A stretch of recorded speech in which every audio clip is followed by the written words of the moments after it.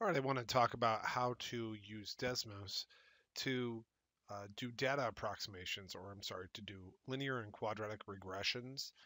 So the way we're going to do this is we'll go ahead and go to Desmos. I've already gone here, www.desmos.com, and I just click on Start Graphing. Obviously, I don't have anything to graph, but you can put in tables of data into Desmos. It's just what you're going to want to do here. So what I did is I created a false set of data, just a randomized set here, and I'll copy that. And then you can go over to Desmos here and you just hit Control V to paste it. And notice it pastes in the data set that I copied from Excel here. And now what you can do is you can create regressions for these. For example, I'm going to deal with the green line here, the y sub 1 line.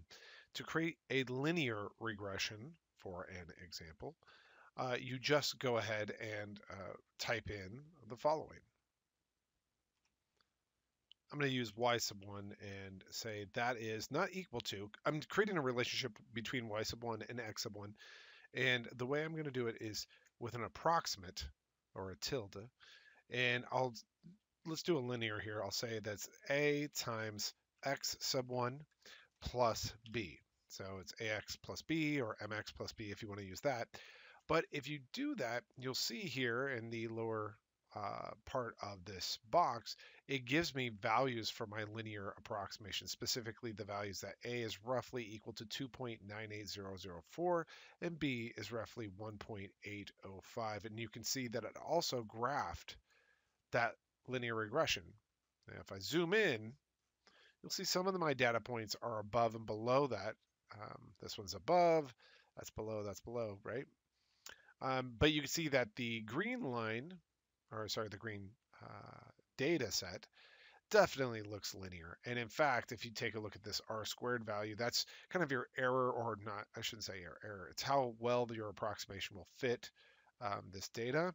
And that's a 99.96% approximate fit to this data. It's a least squares coefficient. So anyhow, that's how you create a regression. And you could also do one. Let's say I wanted to do, again, y sub, that's underscore for sub 1, and then tilde.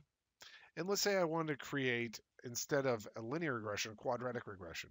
So quadratic, I'll do c x sub 1. Let's see, hop out of that, raise to the second power, plus dx sub 1 plus, I think e is going to be taken by the exponential function, so I'll put f here. And again, you can see that there is actually a set of values for the coefficients c, d, and f that can be used here.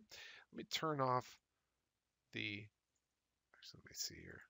Okay, actually this quadratic regression we created, it still is a pretty good regression, right? Still very tight. It is a parabola. If you zoom out, you can see it is. The second set of data I know is quadratic, so I'm going to go ahead and create, I'll delete these two, boom, and boom. I'll create a quadratic regression for the second set of data. That's data in orange here. And I'll put z sub 1, again, is approximately equal to, and then I'll put ax sub 1 squared plus bx sub 1 plus c. And you can see, you can actually see the parabola, right? And it looks really good. In fact, it's a really good fit. Where's my R? Oh, it's an R of 1. Okay, so it's 100% fit. And so that's how you create these.